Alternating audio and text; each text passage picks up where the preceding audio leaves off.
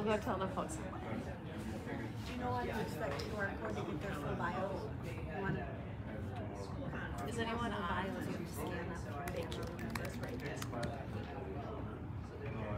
You may have been called into a committee hearing. Yeah. Good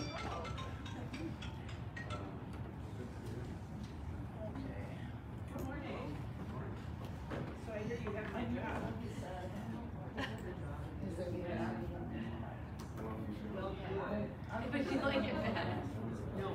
Mary, how's it going over there for you?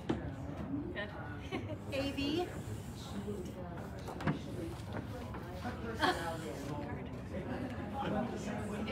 Okay. Awesome. We're live? I love that.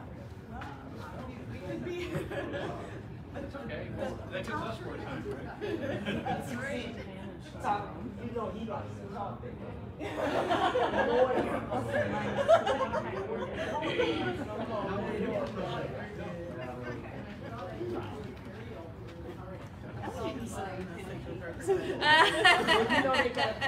They get called. Yeah, they get called. There's all kinds of hearings today. Is this like the last day to get bills? You two can take over. We'll do the best we can. Oh, you'll do that. I was going to mention that, you know, we're supposed to keep your opening comments 5 to 7 minutes, but we probably won't have a problem. Yeah, I think we'll be okay. He might slide in late because he's coming from a hearing, but so we'll just leave it here or. What happens? All right. And did I show you this yet? You just hold that button down until the light turns green. Okay. And then it'll be. We're live streaming on Facebook. So there are some participants on the Facebook, yeah, on the camera. On the camera. Yep. Yep. Yes, absolutely. Like water. Sure. It's good to have that. Yeah, you never know.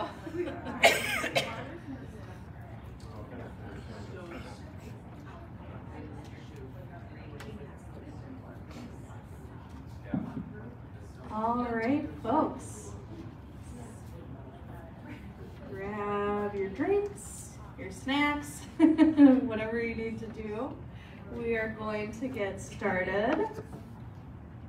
My name is Ellen Solaris. I'm the current president of the Minnesota Public Health Association, and I am very excited to be here with you all for our third policy forum of the year.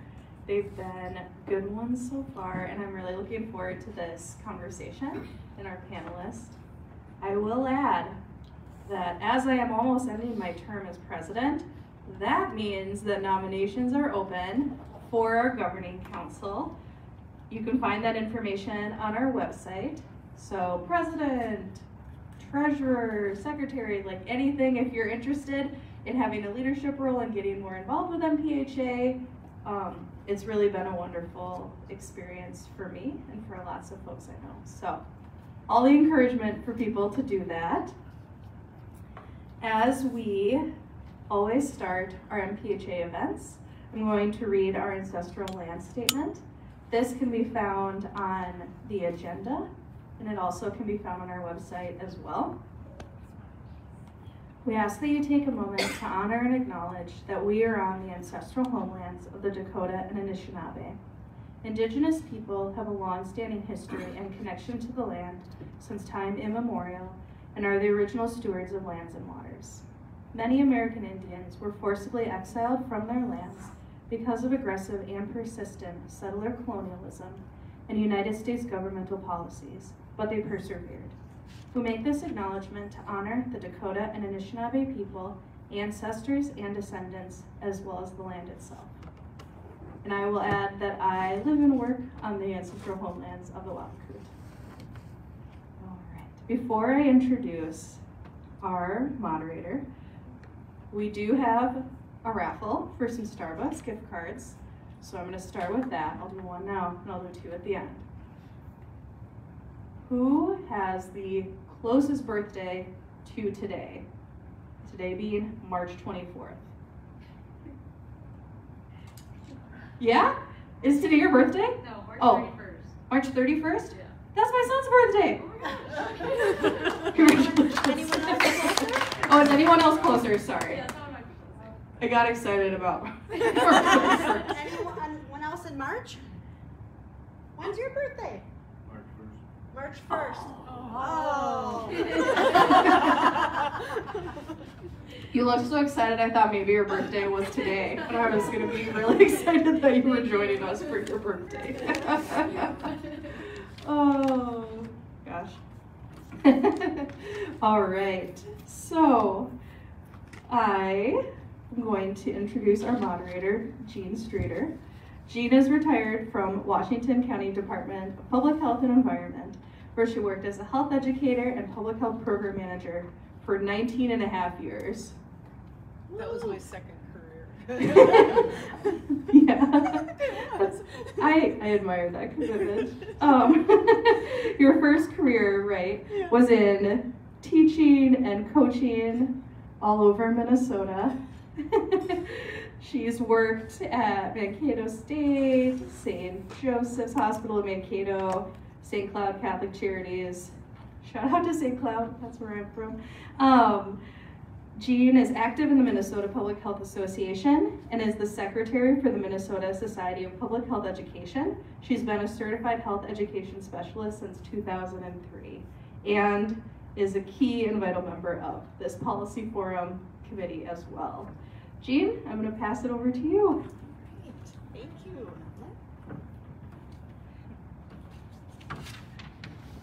So thank you and good morning. Looks like we have a little bit of spring peeking out at us.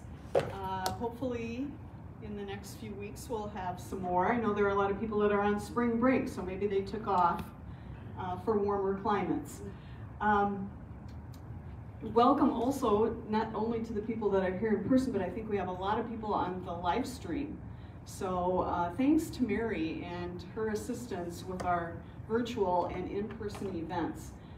We've really morphed from, just one way of doing this programming, and hopefully we can be reaching out to more people by doing this. I also want to thank the Forum Committee up front for their great work. So some of you may know that I was on the other side of this podium for about 12 years on the Forum Committee. And I appreciate being invited back to continue to participate. Angie Carlson is not here today, unfortunately, and she has been the longtime chair for this committee. And she's been working alongside of Lindsay Fabian and Leah Berg, who's out at the registration table, and now Kathleen Norleen has joined the group.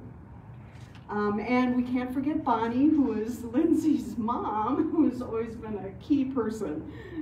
We have to thank those moms, right? Because they get us to where we're going. Right, Lisa? That's right. So the format for today will be the following, and you have the agenda on your tables. In a few moments, you're going to be hearing from the panelists that we've gathered here.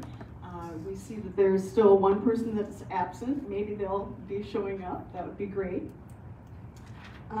We have some great thoughts and comments that will be coming from both of the people that are here. We'll hear their opening remarks, and we'll follow it up with a little bit of discussion. Then we're going to turn it over to you to talk at your tables about what you've heard and come up with some questions that you would like to ask the panelists. Those of you that are live streaming, we welcome your comments and your questions as well. You can message us on Facebook Live, and Mary will be monitoring those. We'll then have a question and answer time with the panelists and wrap up the session with any final announcements from MPHA. There are some exciting things coming up besides nominations and elections. And to respect everybody's time, we'll make sure that we're out of here by 9:30. Please feel free to stick around if you are able to do some networking. It's something we haven't been able to do in quite some time. And that's an important piece of being part of this organization. So just a few opening comments to get us rolling here today. None of us have to go too far to be exposed to the safety concerns in our neighborhoods, schools, and public places. There are mounting reports every day of tragic events, and more that we probably don't hear about. It creates trauma, weariness, anxiety, fatigue. I know right now I think I have media fatigue, fear, possibly anger, and feeling unsafe does not build a healthy community.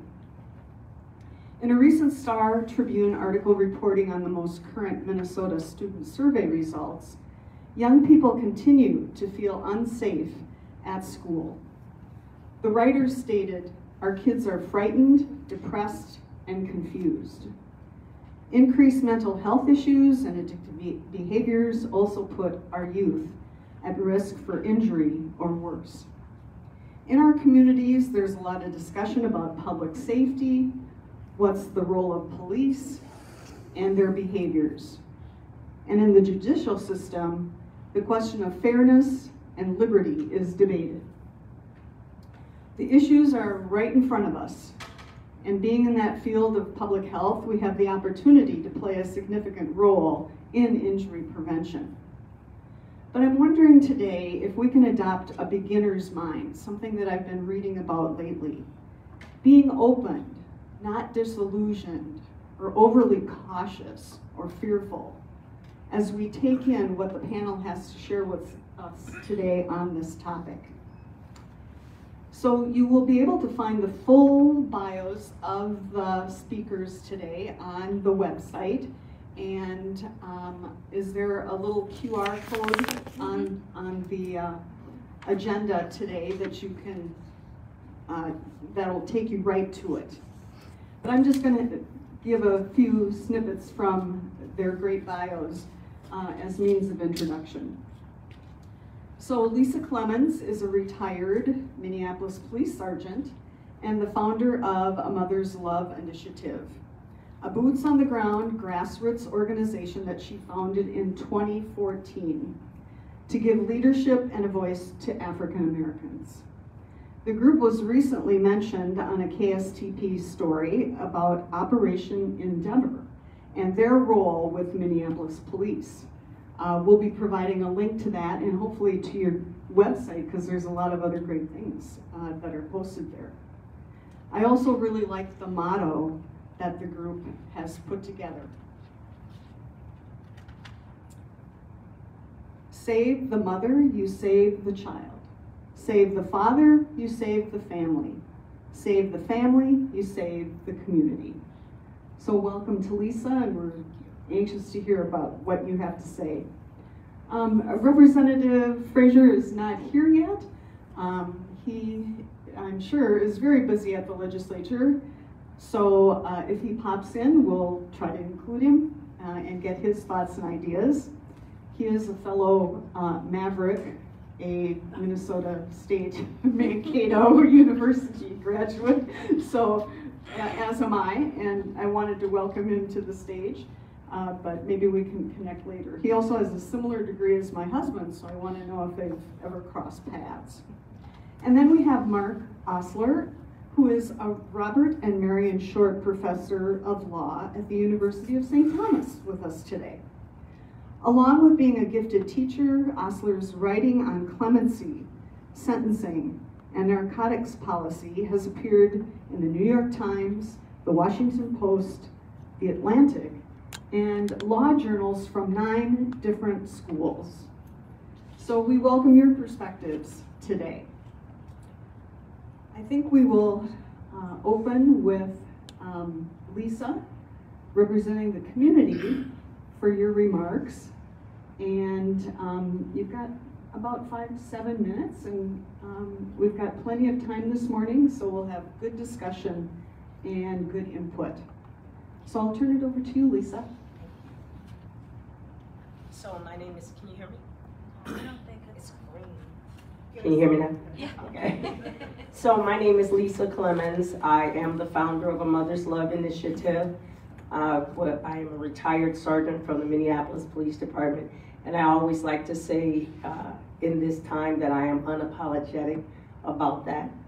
I now run this organization in the community, and it started out focusing on the voices of women, especially African American women and mothers.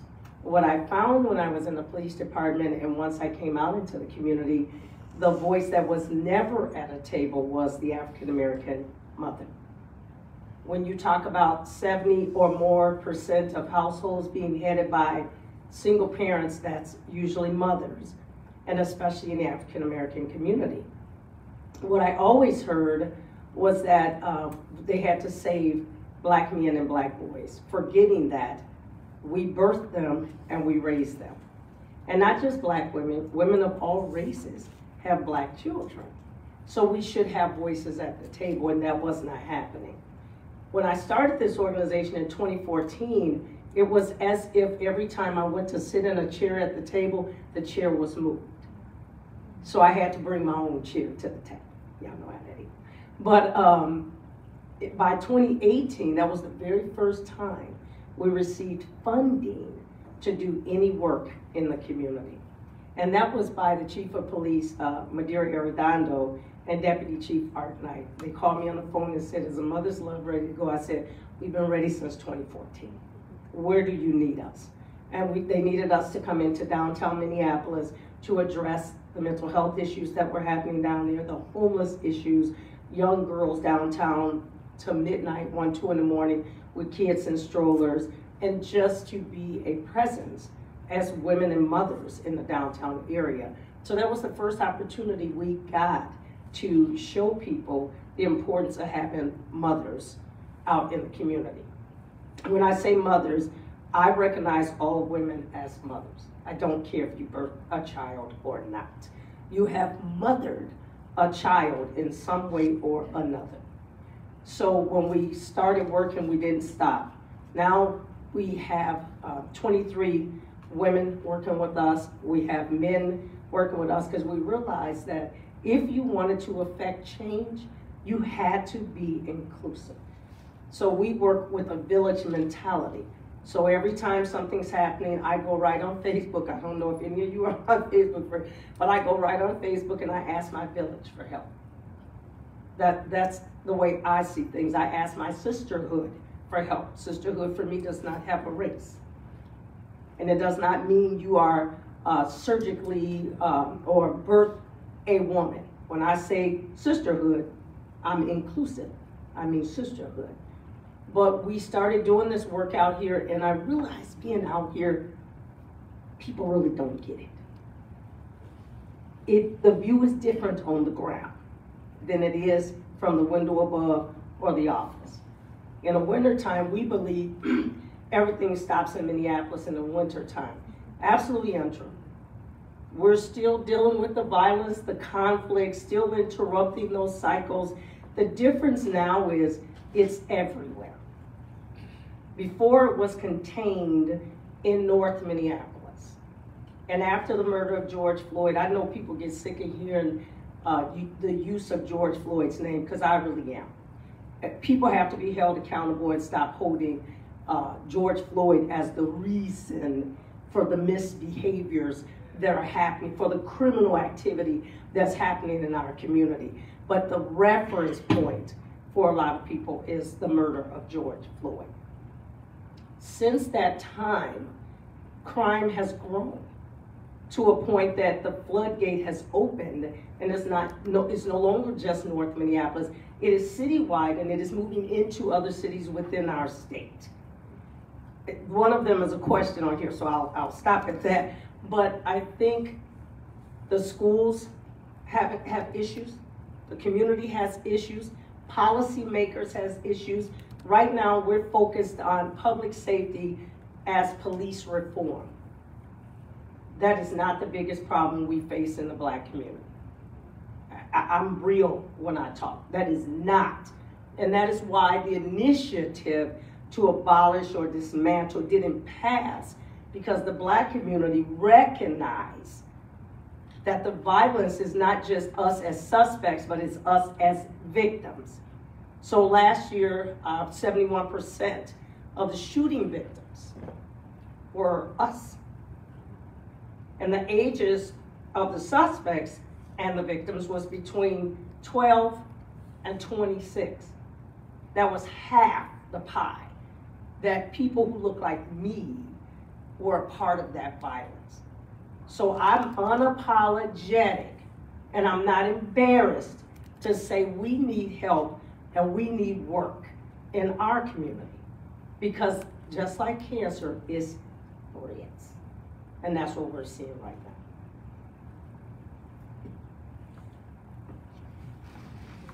All right. Can you follow that? But if I can figure out how to turn this on. On the left. Okay. While you're doing that, we could clap though.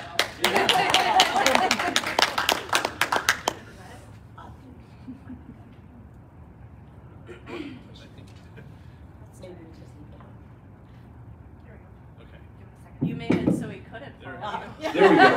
Okay. The voice. Well, thank you, Lisa. And it's one thing is that we're not a balanced panel because we're both from law enforcement. So, you know, my own background is that after law school, I went back to my home of Detroit and worked as a federal prosecutor there. And in fact, I began my career in law as a process server in Detroit, and then went back there as a prosecutor in the 90s. Which was a pretty fascinating time to be a prosecutor, and I learned a lot. I want to talk a little bit about you know, violent crime and where we perceive that it comes from, because there's been this narrative that most of us kind of accept, which is that economic downturns cause a rise in violent crime. That's something most people are going to accept. And that idea comes from the Great Depression. You know, during the Great Depression, you had a rise in crime, straight across the board. But the truth is that since then, we've had a number of things that have happened that really challenge that easy narrative, that economic downturn causes violent crime. You know, for example, we saw a sharp rise in violent crime from the 70s through the 90s, the mid-90s. And that didn't correlate to a big downturn in crime. We saw a long-term decrease in violent crime from the 1990s to about 2019. It went down, down, down, down, down. And in fact, some of it's really striking. Homicides in Manhattan during that time period went down 91%. 91%. That's, I mean, something went really right during that period. And right in the middle of it, what do we have? The Great Recession from 2008 to 2009. So we had this real economic downturn, a lot of unemployment, but crime kept going down. And then, you know, think about the pandemic. The pandemic, we saw poverty rates go down, in part because of government support of people. And so poverty rates went down, and we still had this rise in crime. And so what we do see in each of those periods where we see crime going up is some kind of dislocation, some kind of shock to the system. Something, you know, in the pandemic, it was pretty easy to see that kids aren't in school and families are disrupted, and, you know, people who normally are going off to work, they're at home and they're having conflicts with people in the home. And, you know, this is what we saw in communities, whether it was black, white, urban, rural. And we saw a rise in crime during the pandemic and after the pandemic that was across the board. Red states, blue states, cities, small towns, suburbs, rural areas, we saw violent crime go up. And so there's something, and, you know, one of the things that people got hung up on was that the crime going up in their city was because of something somebody in their city did. You know, that in San Francisco, it was Chesa Boudin's fault. Or here, it was, you know, because of George Floyd, or, you know, all these things. And every city seemed to have its own local excuse for why violent crime went up. But it went up everywhere. And what everywhere had in common was the pandemic, was this public health crisis. And that's what really happened. And when we look at communities like mine and yours, the same thing happened, which is that you had people, all of a sudden, their situations were different. And it might not have been that they lost a job or weren't able to make rent, but the social structure was challenged by the pandemic. And that really is something that I think is going to change the way we think about violent crime, because it's not just about economics, it's about deeper things too.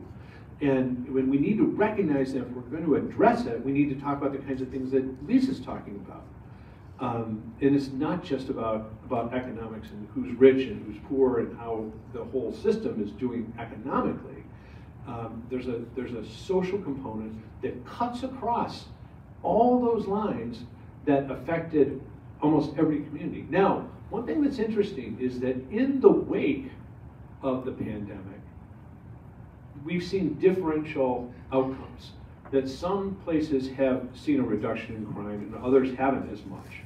And so it's important to look at what happened in those different kinds of communities. Now, in most places, what we're seeing now, as we move further away from the pandemic and things stabilize within families and communities, we're seeing less crime, and especially less violent crime. There are some things that are going up. It's episodic, for example, car theft here. But I want to make 2 points. And one is, what do we do about violent crime regardless of where it comes from? And again, this is going to be wonky, but I have strong opinions about this. And while Lisa's been working with Operation Endeavor, I was working with a lot of the same people in HEALS 2.0. And one of the things that I really pushed for with Andy Luger and other people was to focus on 2 things as we were addressing violent crime. And it's based on a really simple hypothesis. It's not a hypothesis, it's a truth, which is that violent crime is committed by relatively few people, and they tend to do it more than once. In other words, other than kind of some one-off murders, we tend to see the same people, and it's a relatively small group of people in any community who commit multiple violent crimes. And that means that if we can incapacitate those people, we're going to make an outsized difference in addressing violent crime. And there's 2 specific things you can do to do that. Execute outstanding warrants and raise the clearance rate for violent crimes. If you can do those 2 things, solve more violent crimes, particularly homicides, and execute the outstanding warrants, you're going to incapacitate more of that crucial core group of people who are committing the crimes. And that didn't happen during the pandemic, because what happened was, as the Minneapolis Police Department and other police departments shrunk after the pandemic, one of the things, and I'm sure with your experience, you know this, once a police department starts to shrink, especially quickly, they have to go to a core function, which is respond to 911 calls, right? And so all of a sudden, no matter what your job was before, now you're in a squad car responding to 911 cars, because one of the primary evaluators for police departments is response time to 911. And they're going to let that slip, but they can't let it slip too far.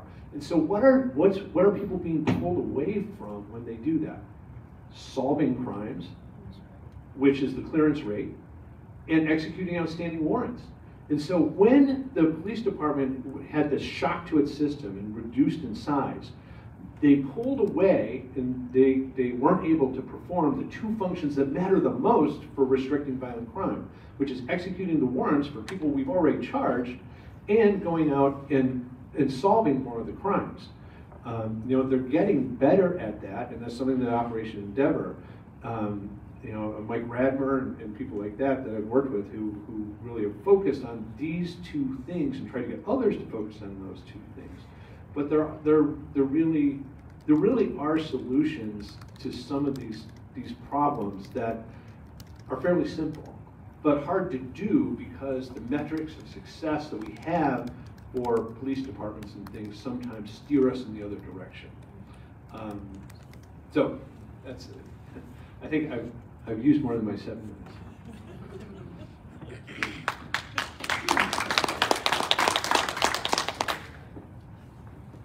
But great opening comments from both of you. Thank you. I think this will spur further discussion between us here right now for the next few minutes, as well as the table discussion.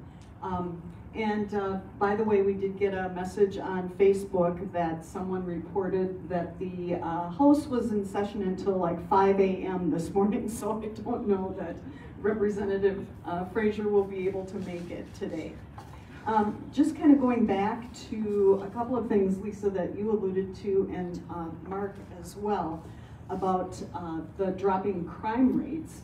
And yet, some of the reports from I should say in the metro area, Minneapolis specifically, but some of the suburban areas.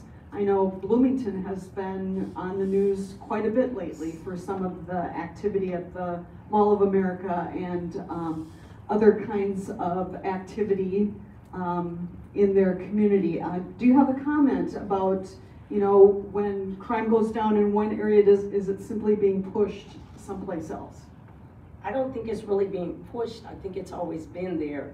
We just haven't been paying attention because the media's focus is always on the bigger cities, Minneapolis and St. Paul. And I think what people also miss is they're all connected. These are all the same kids. You just alluded to that. These are all the same kids. So the kids out at the Mall of America, they come from where? St. Paul, Brooklyn Park, Brooklyn Center, Minneapolis. So they're all the same. But one of the things I wanted to add to him, he said fewer people doing the crime more than once. The problem with that is they always pull another kid in. They always pull another person in. So it will continue to grow, especially now with a system of slapping wrists versus actually having some real plans and ideas for dealing with this and being able to do it together. But these are all the same kids. Just so you know, they're all the same kids. Yeah, one thing about that sense, I noticed that James, you talked about it. You talked about the Minneapolis in terms of data, that we see the rates going down, and then you talked about Bloomington in terms of what we see in the media. And that's a really, so you're comparing apples and oranges. And that's one of the real problems we have with this as a whole, is that people perceive crime based on what they see on Nextdoor. You know, is crime going up? Yes, it is. I read about this guy. Well, that's not data. That's data. That's one. You're basing your opinion from one data point, and we do a lot of that. And the problem with that, there's a couple problems with that. And one of them is that if you start looking at what the media picks out, it is racially biased, and that's part of the problem. That you're going to think that we have a problem that's just in Minneapolis and always has been. And another problem is that it's not realistic. And, you know, we see these crimes that, you know, I couldn't understand the fascination with the Murdaugh case. You know, the one that was front page news all over the place. Because, you know, again, that's a single data point. And meanwhile, we've got this whole network of issues that connects to many, many, many deaths that we're not addressing. And so it's important to compare data to data as opposed to data to what I read on Next Door Neighbor. Great, thank you. There was a question coming from the committee about other countries and their surveillance of their citizens and the link to any kind of deterring of crime. Do you have any comments on our system compared to others that you see? Well, I don't think we want to be China or Singapore. You know, that we do have rights to privacy that don't exist in these other regimes. And so you have to be pretty careful about that. The other thing, too, is that already the amount of video that law enforcement has access to is exponentially greater than we saw 20 years ago. You know, stuff from ATM cameras, poll cameras, from body-worn officer cameras. And so we have a lot more of that. Now, one thing I will say is I'm an advocate for using cameras strategically.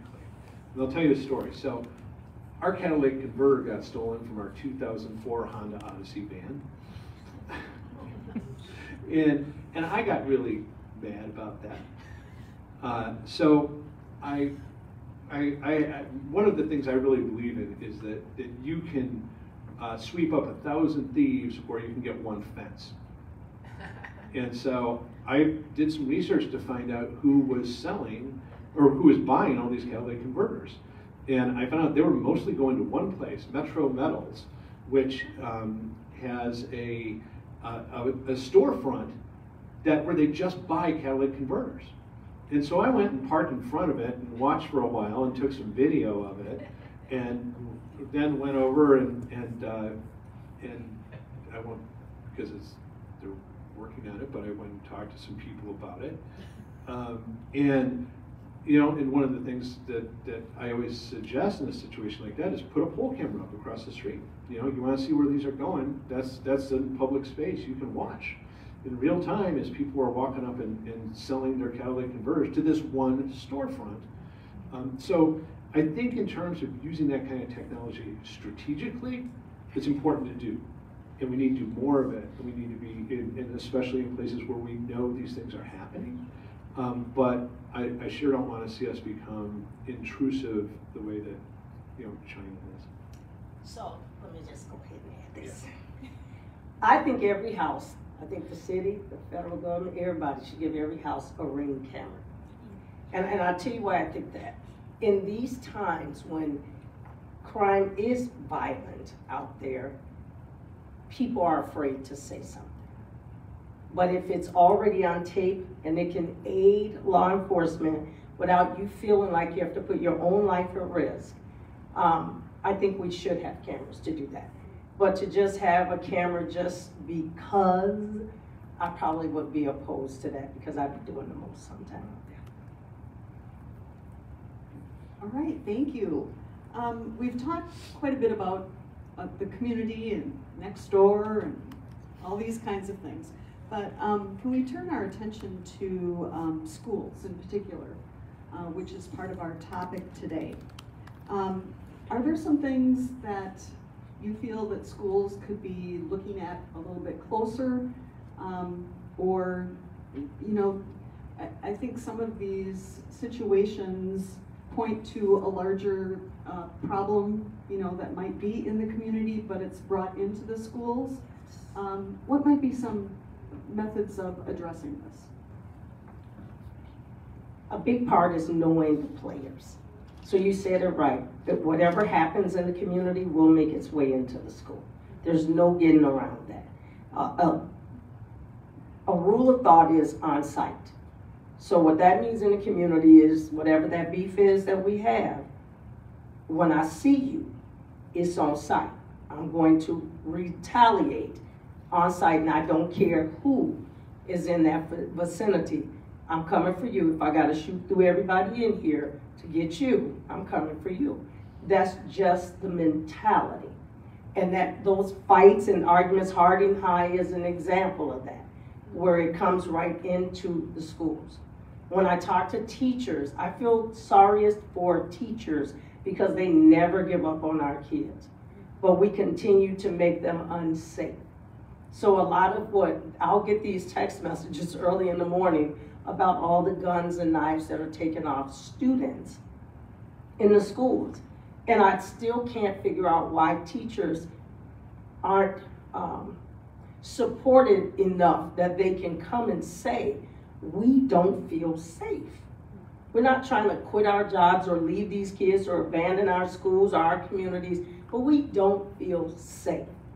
So I do think that bringing parents into the schools, like I didn't think Harding High should have reopened without having parents of those students who were in the halls all the time, not going to class, without them coming into that space, sitting down and talking about how they can help make the school safer. I don't care if you guys search your kid backpack before they go to school. I really don't care.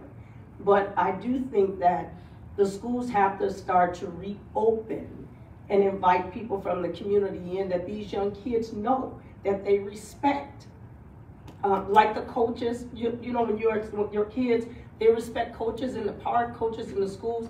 But if somebody's mom or dad is working in the school, most of the kids in the community know them, and they'll go, oh no, that's AJ's dad. You know what I mean? Man, don't be talking like that to AJ's mom. Something like that. But there has to be some familiarity in the school for young people. But our teachers have to be made safe before you can do anything else. Yeah, and this is saying the same thing in a different way, but almost across the board with law enforcement, one of the things that is often lacking is this is going to come off the wrong way, but intelligence in the sense of information gathering, you know, like the CIA, that kind of intelligence. In other words, too rarely is there anyone in a school who can discern what you're talking about. Because teachers know it, but they can't do much about it.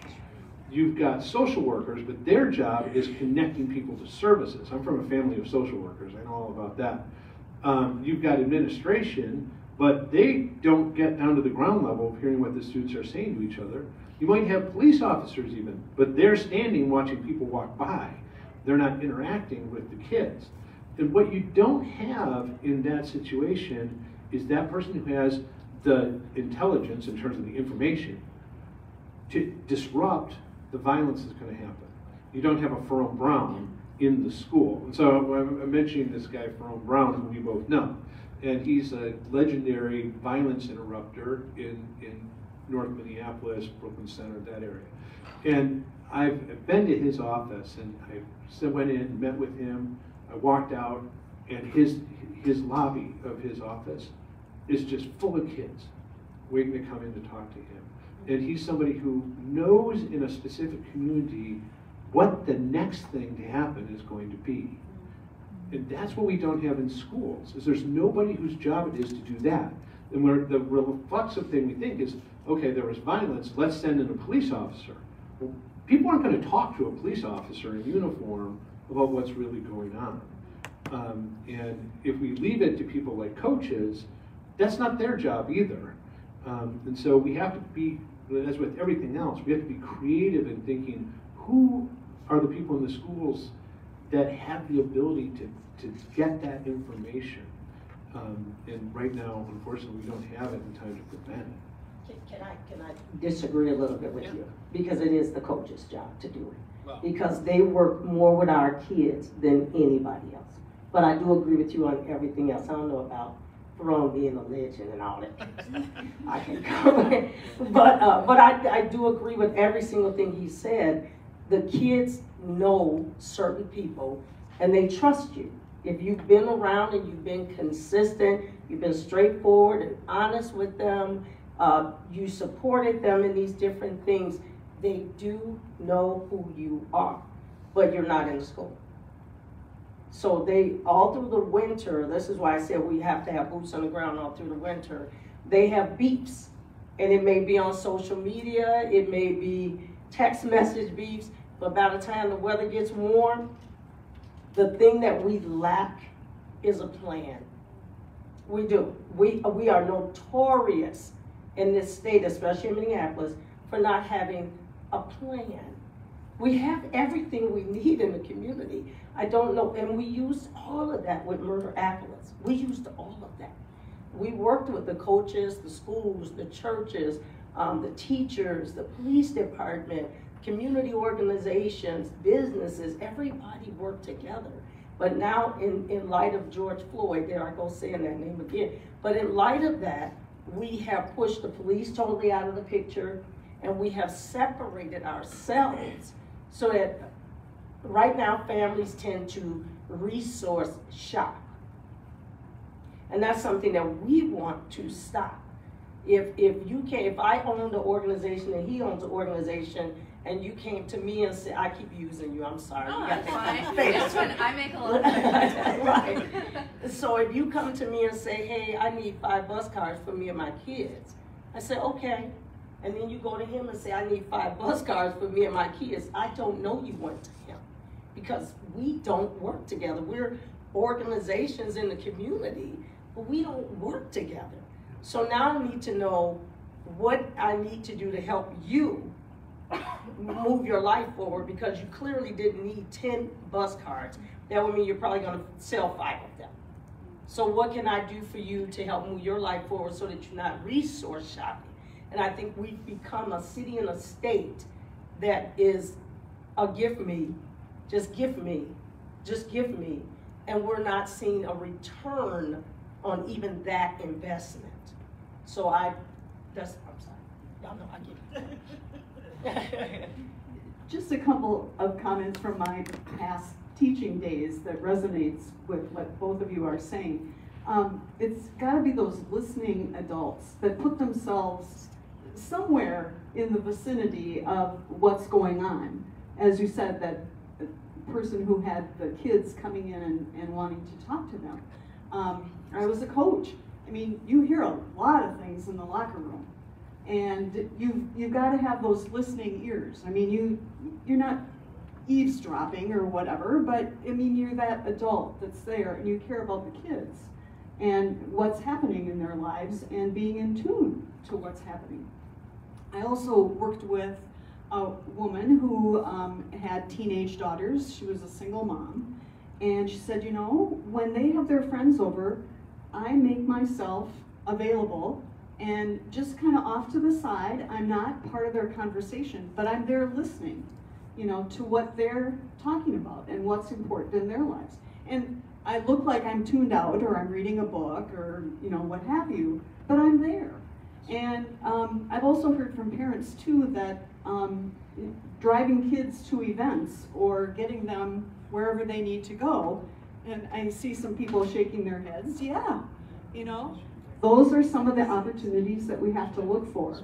And it's hard when you're distracted, when you're stretched, when you don't have the feeling of safety as a teacher in the school, to feel like you can go out and do that. And I know it's changed since I was a teacher, but I think you bring up some really valid points about how we could, and it's not big things, it's those little things that we are able to do and build upon.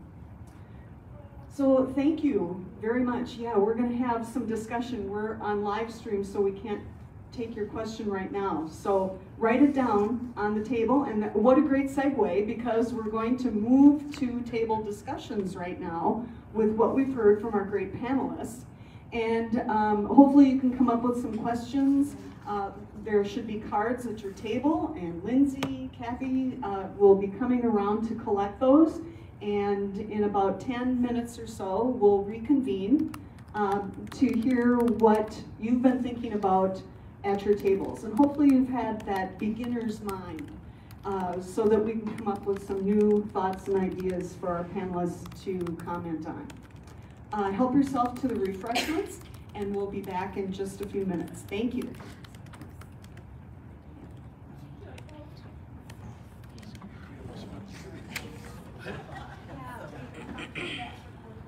I hope so.